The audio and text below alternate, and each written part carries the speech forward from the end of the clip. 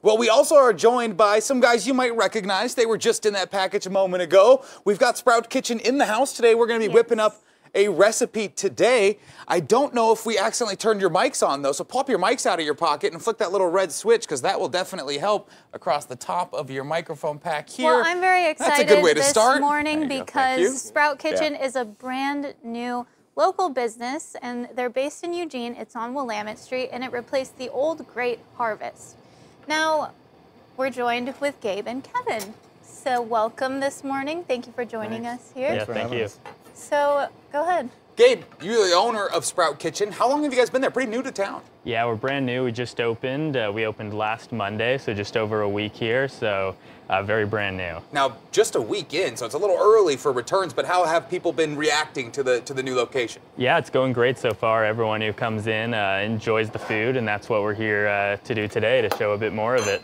And what is I know it's a little bit different than a normal restaurant, so tell us a little bit about your process. Yeah, we wanted to do something a bit unique, so we actually have kind of two parts to the business. We have our normal cafe menu, which is a lot of bowls, sandwiches, salads, and smoothies. But we're also working on a lot of pre-packaged individual meals, kind of like a meal plan type program. So if you come in, we have lots of coolers and freezers where we have lots of prepared meals that you can grab and take home and warm them up later. Now, we've got some serious activity going on here on camera. Who is this? This is Chef Kevin. Good morning. Yes. Where did you find this guy? You tracked down you made a good hire. You got Kevin in that building. Kevin, what are you whipping up for us today? Well, today we're going to do a fresh salmon with a black bean Asian chili. Very fun. And Sprout Kitchen, you guys are known for using high quality, good for you ingredients, correct? That is very true. And all of this, what are we gonna do? All right. Well, first we're gonna keep it calm because there's a lot of ingredients going on here. Yeah. So we want to start with one at a time. So what we got, our burner's going right now, and we got our salmon ready to go, and we're going with a little bit of garlic and ginger right now. We'll add our black beans and the rest of the ingredients, let them simmer a little bit. We'll get the salmon going, and then presto magic, everything should come together at roughly the same time. Presto magic, that's the scientific term there? Presto magic That's what they taught you in culinary school? Absolute scientific term. So Gabe, why did you want to get into having these, why is it so important that we have whole foods with us? Yeah, so we looked at the food scene for a while and noticed that there are a lot of good places, but we thought we wanted to kind of take it to the next level with the type of quality. We don't use any seed oils or anything. Everything's cooked with olive oil, and we try really hard to source locally, and so we really wanted to take it that final step up in terms of quality in Eugene. Now, if someone hasn't been to Sprout Kitchen before, I mean, it's only been there 7 days, or 8 days now. So what could someone expect if they walk through the doors of Sprout Kitchen? Yeah, right when you walk in, you'll see a bunch of coolers to your left, and you'll see a bunch of our prepackaged meals. But you can go right up to the counter and you can get a wonderful food just like this, and you can eat there or take it to go. So we kind of are serving all kinds of worlds there. Now, we've got this salmon dish getting whipped up today, but what other items do you guys have on the menu? What have been some popular things in this first week of business? Yeah, some of our most popular things is our Tex-Mex bowl. We do a phenomenal Mexican rice made in-house. And another popular thing on our sandwiches is our pastrami chicken. It's very unique, and that's what we try to do, both healthy, good, and unique. So, what's your favorite? My favorite is probably the pastrami chicken, because I'm both a chicken guy and a sandwich guy. So. It's like Zach. Zach, you're a sandwich guy. I've said my whole life sandwiches are my favorite food group. I know it's a lie, but you know, there's so much variety in there. You can have some fun with any type of sandwich. Throw whatever you want in there. So I'll be down there. For sure. Where are you guys located? We're at 2564 Willamette Street, right downtown, kind of by the Market of Choice. We're actually right where Great Harvest used to be. They moved across the street. That's in that strip mall there, off the Waffle, Jimmy John's, all that stuff, right across from Tsunami Books. Yes, that's to kind of exactly give some landmarks for everybody so they can get into the right place. Yep. You'll see our big yellow sign as well if you drive down Yeah, Willamette. I drove by the other day. Hard to miss. Yes. You guys really did well on the signage front, I believe. Yes, So that was the idea, yes. So Chef, I see a lot of things going in. What's going on?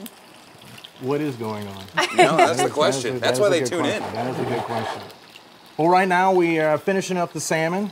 Got to make it quick.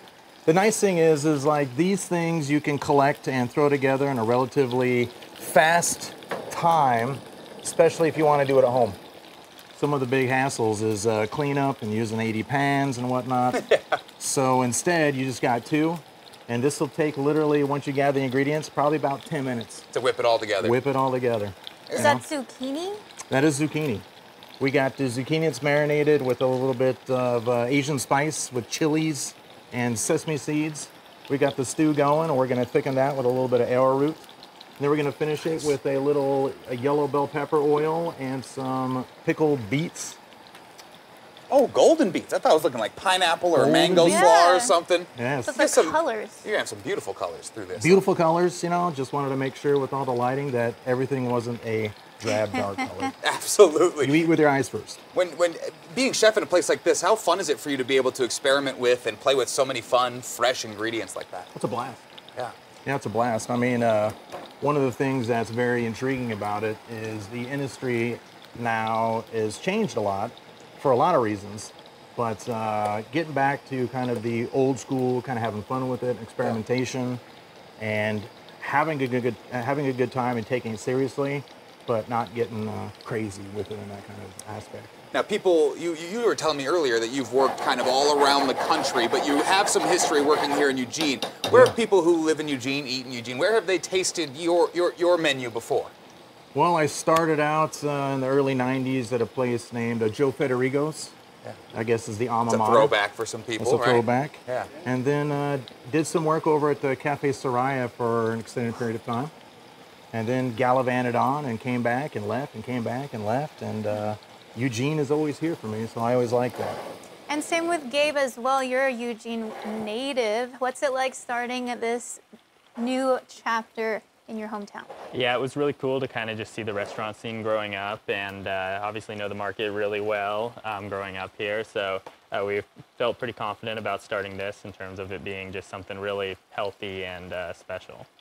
Did you do some market research to understand that people here in Eugene are looking for this sort of thing? This is because I talk with friends that look for this sort of option between the meal planning, between the really fresh, local sourced ingredients as best as you can. Did you realize that this was a kind of a space that was wanted here in the area? Yeah, a lot of people are really looking for those kind of prepackaged meals. A lot of people don't like to cook, or now, ingredients for cooking are really expensive. So it's basically cheaper to go down and get a meal like this, and you also get to taste the wonderful cooking of Kevin as well.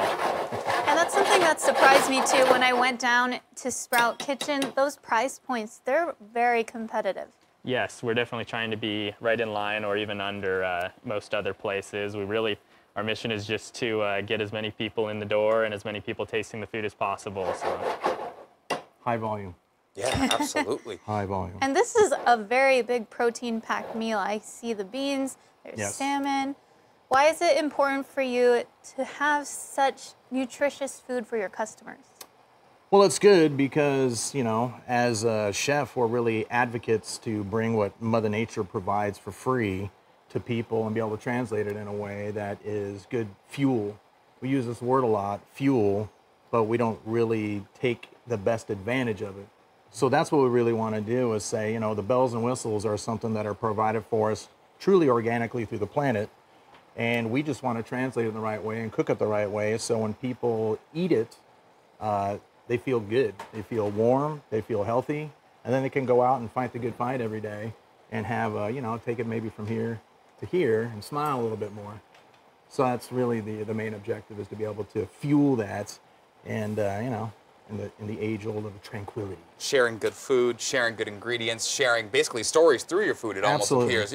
Absolutely. It's striking a chord with us reporters here. Gabe, what do you anticipate going forward? What can people, do you see events in the future, things to bring people into the business? Anything you've got planned up? Yeah, we're doing a lot of marketing brainstorming right now. I think kind of once a month we'll look to do kind of an in-person event, get the community involved. And we're just kind of trying to get the word out there as well. So happy to be here as well. Absolutely. And not only is it good food that makes you feel good, it's also the interior design. I remember what stuck out to me is that yellow. And I know that yellow is a serotonin-inducing color. So if you want to feel good, want to feel happy, I would definitely recommend Sprout Kitchen. Now, We are getting in the home stretch, it appears, on this dish here. We're thickening up our stew with some arrowroot. That is correct. And what kind of Smells mushrooms so did you good. throw in there? Those look fun. I don't know that I'm familiar. The easiest way to approach it is just call them brown beach. Okay. Brown beach mushrooms are delicious. They have a cute little shape to them. Yeah. They're available in your local markets. You just gotta look for them. And the nice part is they're clean, they're ready to go. You just cut them right off the root, and then you can throw them right into action. I Very think cool. I've seen these at some Asian markets, right? Yep, they are. They're actually an Asian-style mushroom. The cognitive, properties that they have and whatnot, and then they have a nice chewy texture. So they're really good pickled, roasted, thrown into stews. So, kitchen sink. But anyway, you can do it. Yeah. so for viewers at home, if they want to find this, we have Sunrise Asian Market, Eugene Asian Market that you could probably find these in. Or you can go to Sprout Kitchen and get yourself a salmon bowl like this. Don't even have to worry about prepping it yourself. Chef Kevin will take all the hard work out of the way for you. Boom. You don't even have to think about it. Throwing some cilantro in there, it appears. And do the dishes. And do the dishes, most And do importantly, the because I have so much fun cooking in my kitchen. But washing the dishes, that's for the birds. That is for the birds. Now, do you hire a dishwasher or is chef in the dish pit too? I'm in the dish. I'm gonna get an email from the I am in dishwasher dish pit. saying, I don't know about that. No. Chef Kevin just keeps handing me his pots and pans and getting the heck out of Dodge. Chefs are controlling, so it's just That's like, fair. it's my dish pit. I have been saying, you're about the calmest chef I've encountered. Are you just putting on a show for TV or are you this nice in your kitchen too? I try. I have my days. Okay, we'll get the off-camera I have stories my days. in just a moment. All right, so we are serving up so this is the base, right? So we got black beans, Yep. the mushrooms, that arrowroot really thickens things up. Thickens things up. Cilantro adds some beautiful color. Let's get photographer Barry Thompson. Scoot on over here, buddy. Come on, get in camera. Let's get some tight shots of this stuff. This is beautiful as he's throwing it down into the dish. I wish you viewers at home could smell how good this smells. Yeah, Barry's so camera's not that aromatic. good. It'll get some good video, but the smells, those are for yourselves. You know where you can find those? Gabe, where can they find those smells? Yeah, you can head on down to Sprout Kitchen. You're and- darn right. Yes, actually, if you come in by the end of Friday and you say you saw us on TV, we'll give you a discount too, 25% off. So. Shoot, wow. Angela, let's go to lunch, I huh? know, I Sprout think we're Kitchen, gonna go to lunch 25% today. off. That's a deal. You guys can even meet your favorite TV celebrity, Angela Yamamoto. Okay. Oh my And also goodness. Zach Bruhl. We'll be down there You a do lot. dishes? I don't Does the clean. discount get higher if I do dishes? I'll tell you what, I'll be in there. That's something that could be worth it. That's right. Yeah, chef's all of a sudden likes him some Zach if he's washing This dishes. smells All right, so Barry, you can come good. take my spot. Come on in here. Let's get a nice tight shot. I'll clear the space for you. Let's look at that salmon dish. It's just delicious, and the colors coming off that white bowl really pop. We're gonna split. What's that you're putting on, chef? This is a yellow bell pepper oil. Okay. So it's yellow bell peppers, olive oil, and lemon juice. We have some toasted sesame seeds for texture and just because they're friggin' good.